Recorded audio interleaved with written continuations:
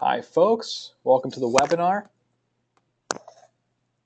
My name is Dan Mallinger from Think Big Analytics. And I'm joined today with Will Rompala from Kantar Media. And Hello, everyone. So, Will, can you advance the slide one? Experiencing a little technical difficulty on my side. Thank you. No problem. So as I mentioned, folks, I'm representing Think Big Analytics. So we're a pure play services firm in the big data space. We've been labeled as one of the fastest growing big data startups. We're headquartered in Mountain View. We have offices and additional offices in Salt Lake City, Chicago, Boston, an additional presence in New York City and Austin, Texas. Our firm is really focused on three main priorities: technology, working with folks to really achieve success with velocity and big data; data science, really working with teams to extract value and insight out of data sets through big analytics; and then finally, we have an education wing of the firm that helps firms really understand what they can do with big data, get their skills up to date, transition the skills they have today into those that are necessary to really be successful with big data. So the title of this webinar is Digital Marketing in the Cloud. And we're going to walk through a big data use case of collecting and creating value from video ad beacon data. Throughout this webinar, if you have any questions at all, please just type them in, and we'll have a Q&A session at the end of the webinar. So with that, I'm going to hand things over to Will, who's going to tell us a little more about the use case and how Kantar Media came to realize they needed a big data solution for video ad data. Will? Great. Thanks a lot, Dan. Good afternoon, everybody. Just a quick section about me and why I'm here. I'm actually just a customer, but I'm actually with Kantar Media. I'm the Vice President of Production and Systems, and the area of responsibility for Kantar Media is in data collection of advertising activity. My actual responsibility area revolves around the internet, both online advertising, online video advertising, as well as traditional print, magazine, newspapers, and billboards, etc. Just to give you a little bit of perspective who we are, I have a couple things in here about us. Kantar Media, we're actually part of WPP, the world's largest holding company. So really, we're part of a family that is all about advertising agencies primarily, but we're on the intelligence side. We monitor pretty much everything that happens everywhere, of course, so we know everything about what's going on out there. At least we try to. We do actually have the largest advertising database in the world. We do. Under the Kantar Media umbrella, we do act in more than 20 countries. We monitor pretty much all activity that we can find out there across 26 different media. When we talk about North America, where we fit in one of the family of companies that do advertising intelligence. Our sister companies that we work with and we share our data with, though, are we have things that are verticals for healthcare, political advertising, coupon redemption, audience measurement, and things like that.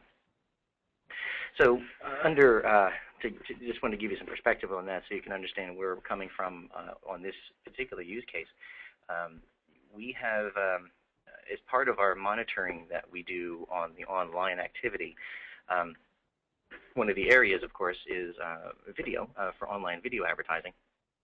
Now, the way we currently do that is we have a very large. We take a sampling approach, a statistically significant sample of advertising activity by using a video spider proprietary technology that we developed ourselves, that goes out and truly behaves as a consumer, and tags the online video advertising exposure that it receives. Now, in the case that we had, we were working with one of the largest video online portals, and it turns out that we wanted to make sure that we were monitoring the activity on their site, and it's important. It's important for them because from a publisher standpoint, they want to make sure that their advertising activity is seen by us because we're the metric that people use to determine where they should place their advertising. We can be a third party, a disinterested third party that you can use as a metric or a currency to say this is what's happening on that site. Maybe you should be there as well. That's the idea. So this partner certainly wanted us to be able to measure their activity. However, unfortunately, they are pretty much a walled garden when it comes to outside looking in. Every piece of activity that's occurring on that website between the server and the client browser is encrypted, because obviously they're very protective of the content that they actually show, but even the advertising activity was encrypted at that point. So we entered into some conversations because they wanted to make sure that we could see their data. That turned out to be really, we went through a bunch of different conversations on there. We were discussing, batch transfer of data, large volumes, trying to get those files back and forth, and that none of those other options really made any sense. There was a methodology. How could we possibly do a sample by pulling data from them as a sampling methodology? The most logical answer there, of course, though, was truly doing a direct measurement relationship. Now, direct measurement is truly using beacon technology to receive a notification of every single ad play of every single visitor to that major site. We would receive a ping with some indicative data, no PII or no personally identifiable information, but we would know that a certain advertisement was played at a certain date and time. Now, with direct measurement, of course, comes certain challenges, and infrastructure is the first thing that comes to mind. We're talking about truly millions and millions and millions of transactions, between 45 to 55 million transactions every day. And of course, they're not all nice and smooth, of course, too. So you have ebb and flow throughout the day. We're talking, thousands of transactions per second, depending on the time of day. We needed to make sure that we were truly real time. There was not going to be any sort of impact on the consumer. We wanted to make sure that we could handle not only just receiving all that data, but also storing it, calculating it. How do we sum and create aggregations on different dimensions that were important to us? And of course, the big fear that you have is, what is this going to cost? I mean, as a customer, it's how do I invest in this to make sure that I can handle this type of the capacity, and what's it going to take for me to, what do I have to build out, and not for today, but also looking forward. So it was pretty clear, within a few moments of looking at this as a solution, that the cloud approach was really the only reasonable solution here. So with us, we knew that we needed an elastic solution, right? So we needed something that could handle our scaled today, but also could scale if there was some sort of additional traffic that grows over time. We also knew we needed to be able to compute. It was not just the capture as one of the big things that Dan is going to cover in a bit. It's not just the capturing of the volume of data, but also how do you handle that data, manipulate it, and compute and extract the kind of meaningful business intelligence that you need out of it. And that's what really was pretty clear that we needed this solution. Now, I did a bunch of different research with a bunch of different partners, and I'm sure if you're listening to this, you probably heard this already, but Amazon, there's no comparison out there when you're looking at the capabilities of cloud providers for compute on demand. They're years ahead of anybody else out there, so that was a pretty easy answer. I approached Amazon with looking at this project as how could I get something up and running that was going to get me meeting what I needed to do right away, but at the same time provide something that I could grow with. This is our first foray into direct measurement and I wanted to make sure that it wasn't going to be a single project that was just going to be okay, well, that works, but now how do I adopt that into my internal operations, and et cetera. They pointed me to Think Big as a local partner that could help us with this, and we created what was, I think we called it a proof of concept Kickstarter or something like that, where it was a short-term engagement where at the end of the engagement, not only were we going to get an architecture, but they were going to help us assist build it out with my own resources, so that it was really a partnership, not just a contractor, hey, go build this for me and let me know when it's done, and then I can hope I can read the manual. It truly was a collaboration. So we kicked it off, and really in a very short period of time, we had a functional platform. Dan, you want to go over how we went through and determined the requirements and actually the analysis? Absolutely. Thank you, Will. So at the time Kantar came to us, so at the time Kantar engaged Think Big Analytics, they had an opportunity to work with a major video site, as Will kind of outlined, but there weren't any hard specifications. Really what we had were some key overall requirements that drove forth the need to uncover the best architecture for for the problem they were solving and the state of their organization. We'll talk a little bit more about how those two interplay in a little bit. But so overall, these big requirements are, one is scale, right? And that's a problem everyone hears in the world of the web, in the world of big data. So we have distributed events from clients who are visiting this video site all over. You might be getting, I think the peak rate is around 1,200 events a second. And throughout that, you need a lightning fast response time. So in the online advertising space, you really have to have a response time that's under 200 milliseconds. And that's an industry benchmark that's critical for a number of reasons.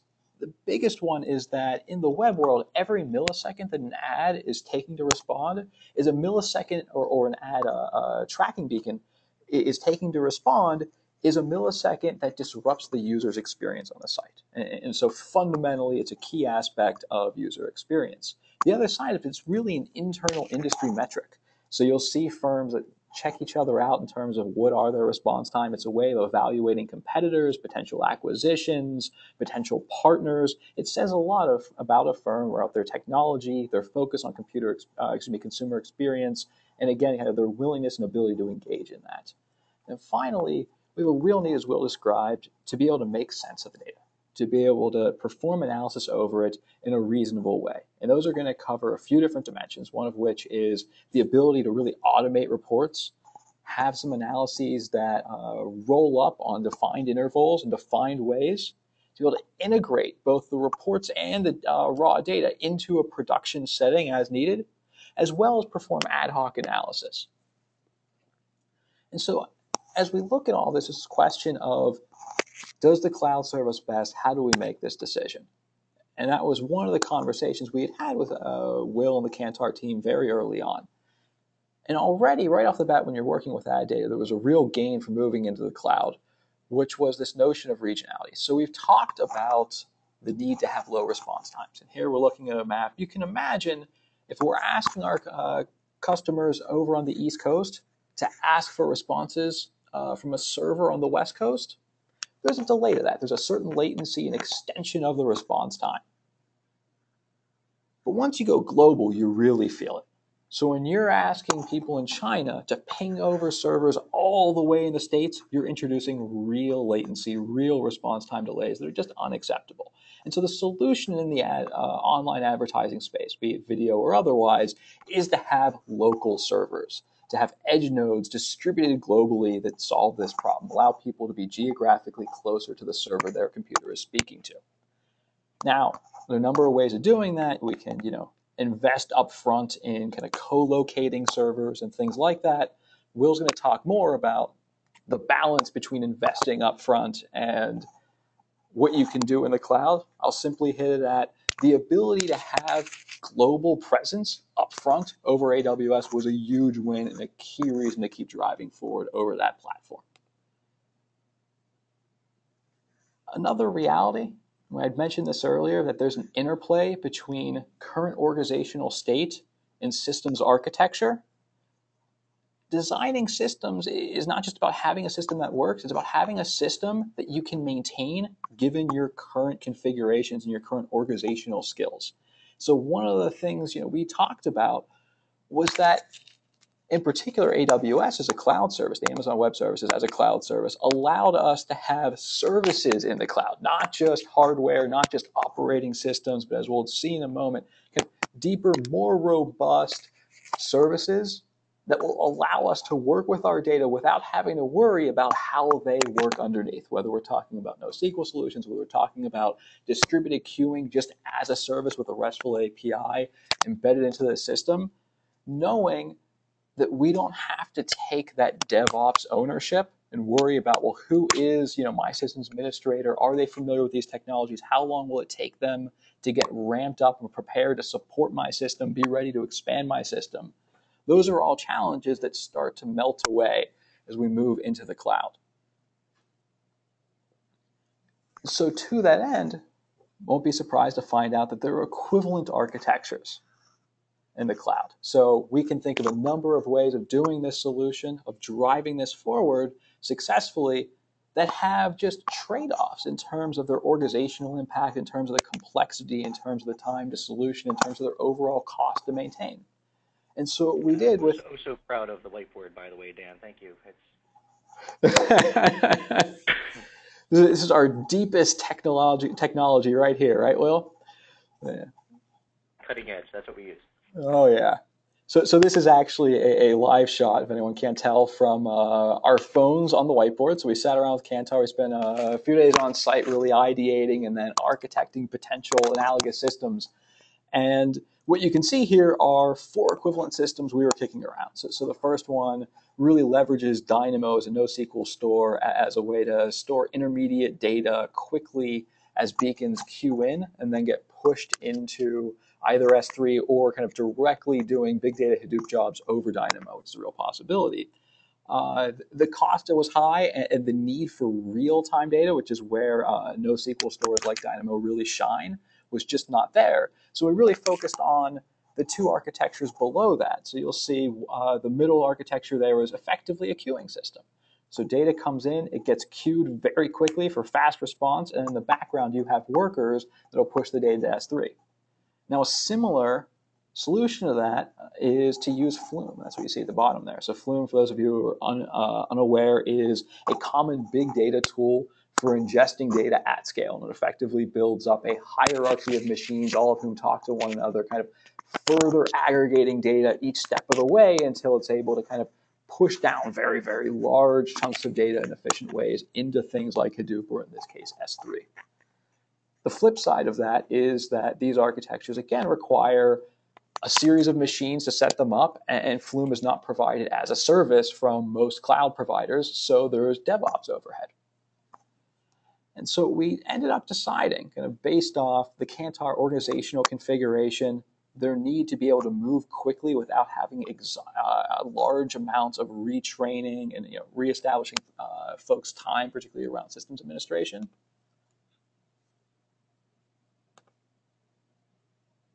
There we go, sorry. Was to go with this final configuration. And so what you see here is a robust solution for very quickly ingesting beacon data. Over here on the left, data comes in through a load balancer. It hits a series of edge nodes which exist within regions.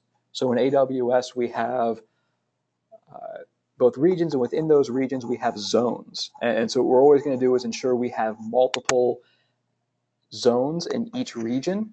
And for those of you who have maybe heard the Netflix story, there are scenarios where zones can go out, but regions themselves will stay up. Always one zone will be available. So as long as you duplicate your data across zones, you have 100% availability. It's a great DR solution configuration.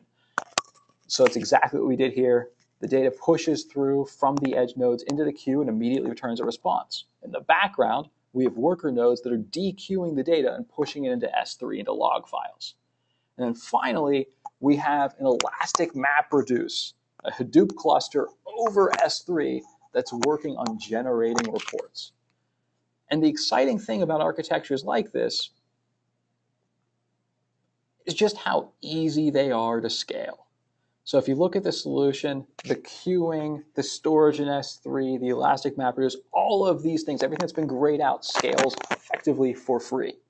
And all Kantar has to worry about is when the rates go up too high, if they feel the system's under strain, they can add new edge nodes, they can add new workers, they can horizontally scale the system with a push of a button.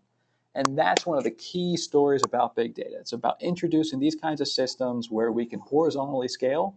And when we do it in the clouds, you can see we can greatly reduce our complexity and the total amount of oversight a system needs in order to be successful and have high uptime.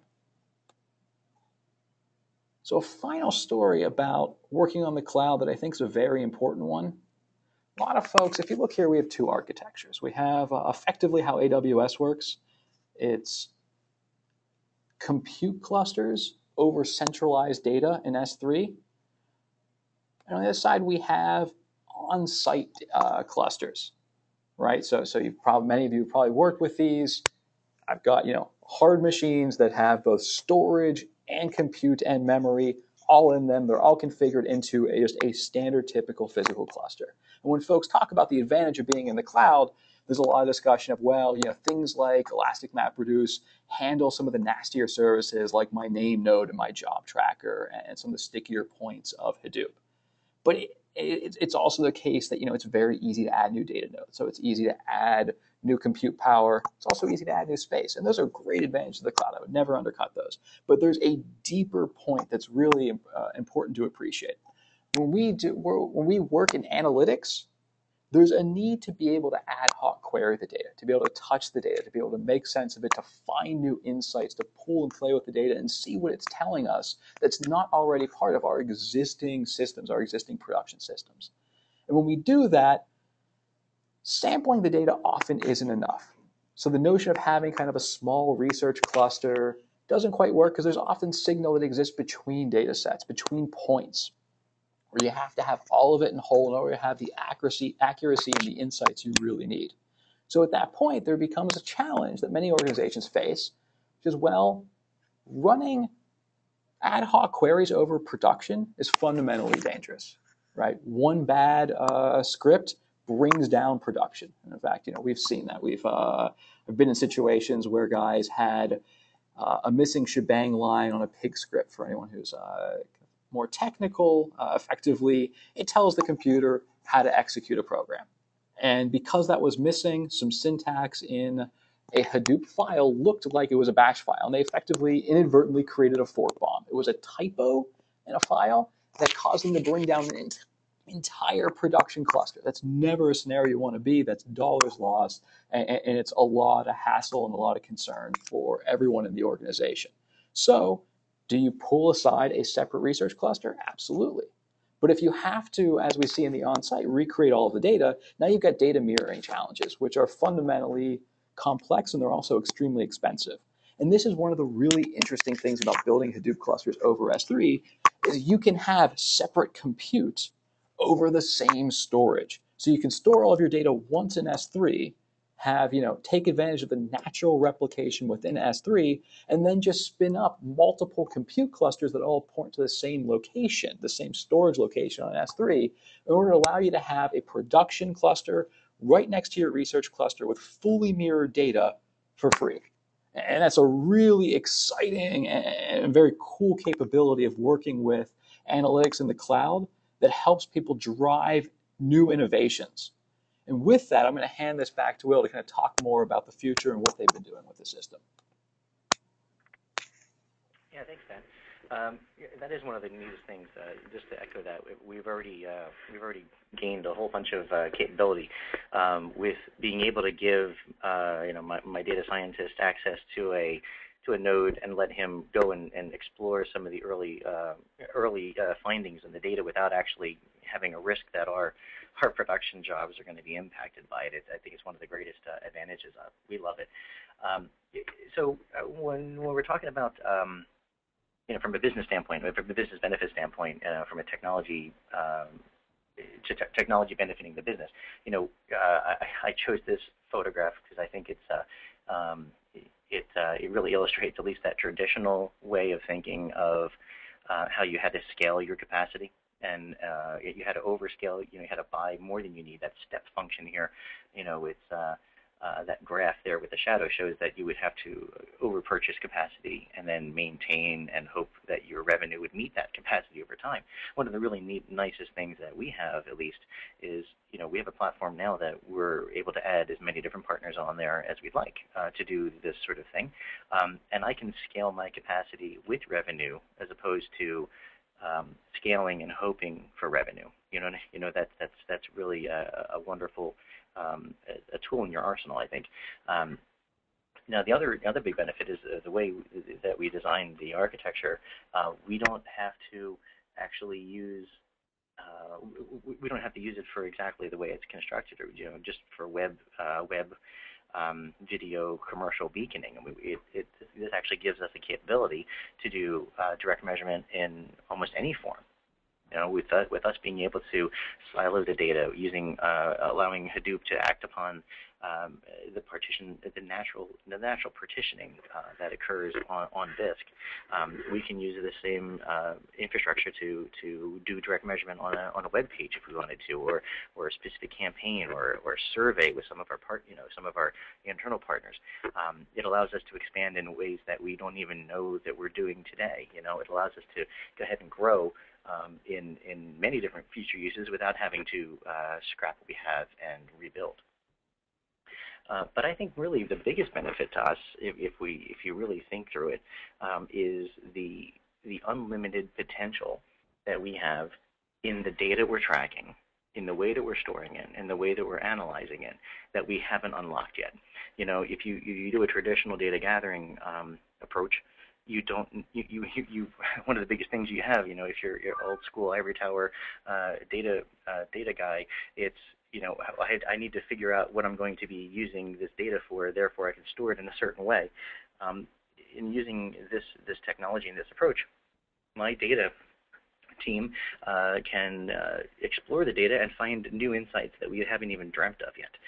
And that's what I think is one of the biggest benefit of all. There's no barrier at all to ad hoc querying. There's no barrier at all to truly playing with the data and delivering or generating new potential innovations and insights. And I think that's all I have in here. Dan, that's all I had to talk about. Fantastic. And so I will echo, not just the ability to perform ad hoc queries, but, as part of that, kind of one of those stories of big data that always comes up, and it's certainly worth mentioning in the context of online advertising as well, is storing all of the data in an unstructured form kind of takes away that problem of, well, which fields do I keep when I'm ingesting it into my RDBMS, right? So that's a really common issue when we talk about, performing ETL or performing data ingestion in organizations. Is back in the days of, traditional RDMS warehouses, we always say, okay, well, I need to structure this data to fit into the columns. I have a limited amount of space. You tell me which fields you absolutely need. Instead, the story with big data, and particularly technologies like Hadoop, is we call them read-time schemas. So you store all of the data, and then at that point you're reading the data, then you can apply a schema to it. At the time you're reading it, you can say, oh, well, I care about X, Y, and Z fields, and this is how I want them structured. And when we talk about supporting ad hoc analytics, being able to ask questions we never even thought about asking before, like Will was describing, that's a really important supporting technological aspect of the system. So with that said, we're going to call a few of the questions. A nice simple one. Someone had asked what the name of the tool I was mentioning was.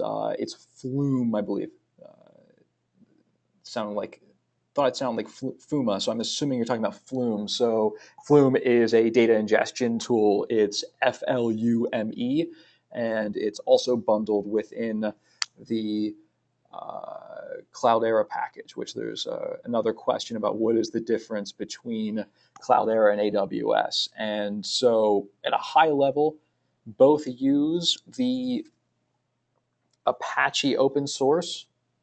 And so effectively what's happening is they are very similar, except AWS is taking that Apache source, putting it into their cloud, allowing you to scale it as you please, spin it up, spin it down as you please. If you only want to cluster up for 1 hour out of the day to run a big analytics system and then pull it down, you can. Cloudera is designed for on-premise. So it's an support solution over the open source tools. to allow you to run on-premise. And then they also provide some very nice dashboards and other tools for maintaining the healthier cluster. And for those of you who are looking and playing with Hadoop, I think you can get your first micro instance up on the cloud with AWS. They might even have a free option of that, if I remember correctly. And certainly, if you need a local one, the Cloudera tools are a little bit easier to set up. I keep that installed on my Mac at all times. So there's a trade-off there in terms of, hey, do you need something to play with locally? Or are you looking for a solution where, as Will says, it's one of my favorite lines, you can scale with revenue instead of hoping for revenue, which obviously is a great aspect of AWS. So with that said, another person asked how long it took to get the system up and running. We had this, I guess it was about 3 weeks in execution time. Is that right? Yeah, that's right. Actually, from the first day we got together and said, here's what we're thinking about doing, 3 weeks later, you delivered the run book. So, yeah. We do our best. Yeah, it was pretty amazing, pretty astounding. We did this just as a follow-up. This was not just a requirements gathering, go build something off-site, and then come back and deliver. I know I mentioned it was a little more than that, but to some more detail, we did requirements collaboration, and then during the build process, we did code reviews, all via online WebEx with you guys, so that our folks were actually involved in the process all the way through it too. It was pretty nice. When we did the turnover, it wasn't blind. Yeah, and Kantar is a great team to work with. For those of you who are over there in Pennsylvania, I would highly recommend the application. But it's a great way to learn these tools, is to do them side by side. It's really where the value is in taking the velocity of bringing in third-party consultants like Think Big, and not just staying on the outside, but coming together and really having day-to-day interactions, touch points, and doing knowledge transfer of both kind of explicit skills as well as the tacit knowledge that comes up in these little bugs or little day-to-day analytics questions, really doing those together and making sure that knowledge transfer takes place. And it leads to another great question someone has here. So with all of that tremendous knowledge transfer that happened as part of this project, what's the real value of this data? What is Kantar Media Intelligence doing with this today? Oh, right. So it fits into our entire platform, our customer-facing platform. Since we're an entirely independent organization that monitors advertising activity, we have a whole bunch of front-end products that customers buy, and they can get access to advertising data. With the video metrics, it's we brand everything down to a multi-million product database that we have across all 26 media. So we can answer the kind of question like, what is Pepsi doing on the West Coast to reach a certain demographic in magazines and online video? So we gather everything at the most granular level, and we roll it all up so that you can ask those kind of macro questions with all the underlying data. So this is what the value here is, that we're getting census level data for this one partner that allows us even deeper and more specific answers. Fantastic. So with that, I believe we've reached all but our last question, and I won't say where this question came from, but folks are very curious to know, Will, where can we see you next? I'm not sure. I'm appearing all over the place. I'm sure it'll just follow me on Twitter, and I'm sure I'll cover that. Thank you, Dan. Fantastic. Well, thank you, folks, for joining our webinar. If you have any questions, Will and I's information is up on the screen here. Feel free to email us, ping us, certainly engage the Think Big website for additional webinars and insights around big data and R and data science. More and more will be coming your way in the next month or two. So thank you, guys, and have a wonderful afternoon.